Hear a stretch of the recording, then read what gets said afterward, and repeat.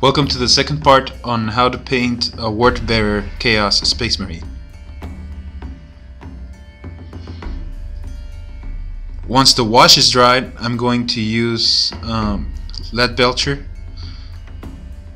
and I'm going to start base coating all of the iron areas. It's a little bit different from the liquid gold. It doesn't shine that much, but it's just a differentiation about in between the silver and the iron parts.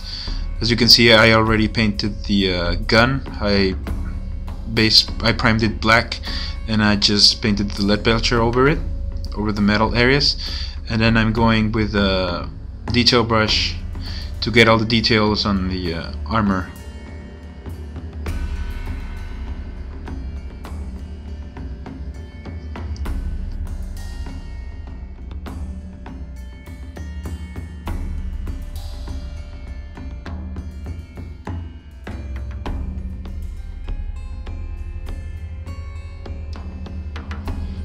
Next, I'm going to use Deneb stone or Rakarth flesh for the new range, and we're going to start base coating all of the bone areas, the horns and the skulls on the trophy rack.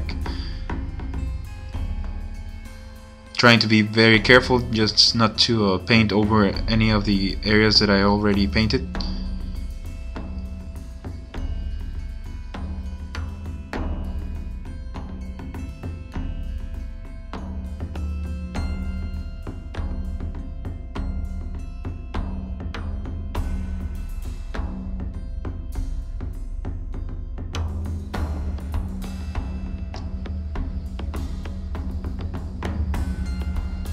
Next, I'm going to use Nuln oil to wash over the iron parts of the armor, and don't forget the bolter.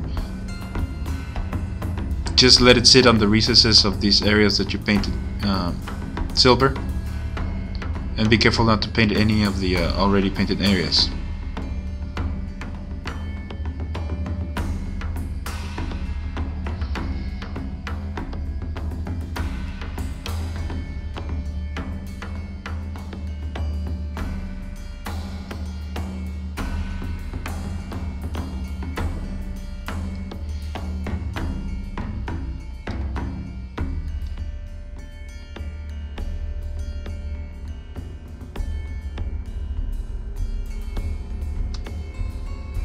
Next, I'm going to use Devlan mud or Agrax Earthshade from the new range, and I'm going to wash all of the bone areas, which is only the skull here and the horns.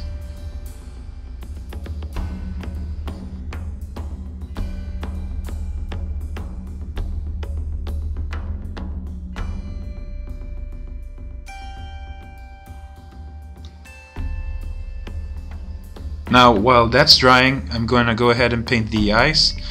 I'm going to use Caliban green to base coat the lens.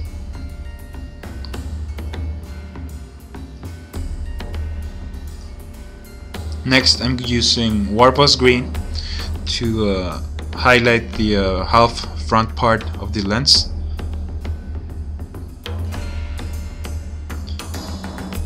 Next, I'm going to use Moot green and just put a little dot on the very front of the lens, maybe 25% of the lens there. And the last step for the eye is to use white scar and put a little dot on the back of the lens so that it simulates sort of a reflection of light. I hope you can see it here.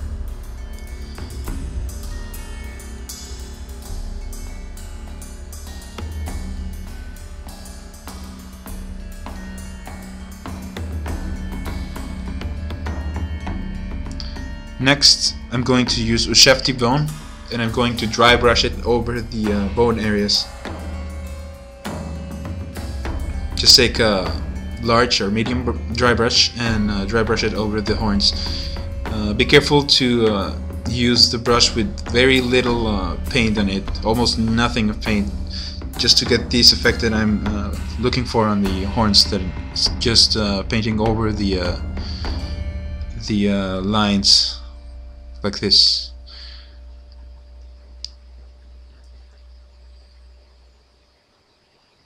Next, I'm going to use Screaming Skull as a highlight for the bone areas, and this time I'm going to still dry brush with very minimal amount of paint and concentrate it on the upper parts of the horns and the skull.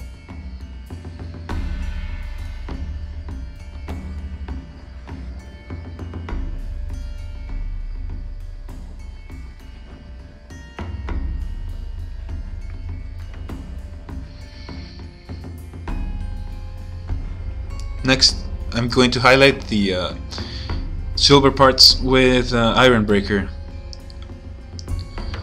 I should have said the iron parts, not the silver parts. We're done with the silver parts on the armor.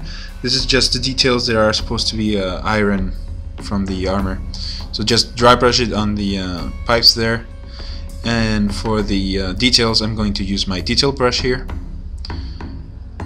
and just paint the little highlights on these parts, like here.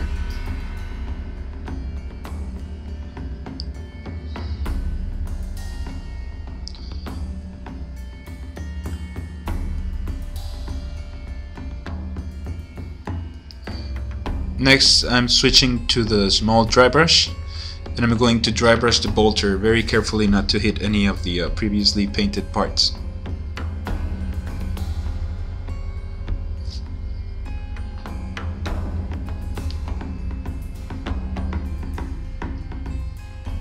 Next, with Abbadon Black, I'm going to clean up the case of the bolter, just to make it black again. I'm just gonna paint a base coat of black.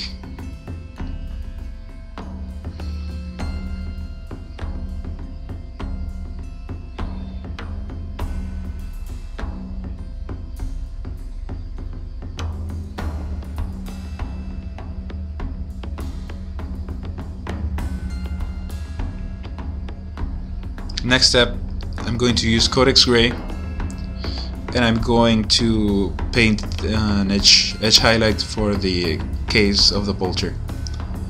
As you can see, I already painted the details on the bolter with the liquid silver because, well, it's a repetitive step. I didn't do it, but it's basically the same step as before.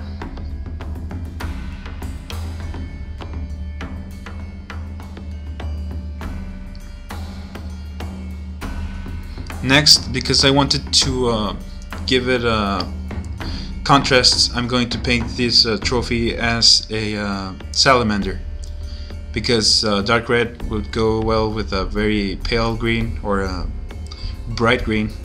So I'm giving it a bit of a base coats in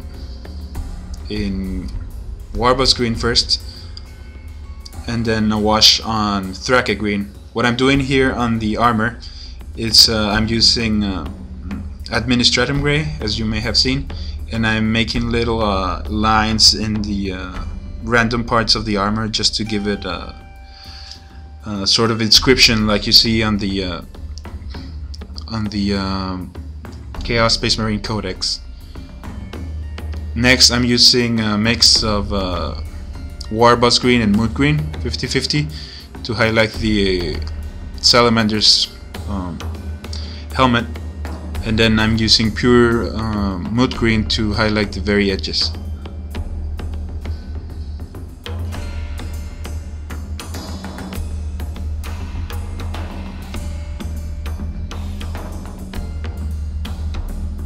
And that's a finished model. I have to say I'm really proud of this miniature right now. I have it in my shelf and it looks really awesome, really clean, really nice. So I figured this is a little bit higher quality than my regular videos. Please let me know what you think about it, and yeah, this is going to my collection. I would really like to have an army of ward bearers. They look very awesome compared to other videos that I've done. This it's really over the ballpark, as you may say. It's a very nice color scheme. Here are some still pictures so that you can see it much closer or still. please, if you like this tutorial, please give a thumbs up, a like, and I put a lot of effort to this tutorial so that it looks very good.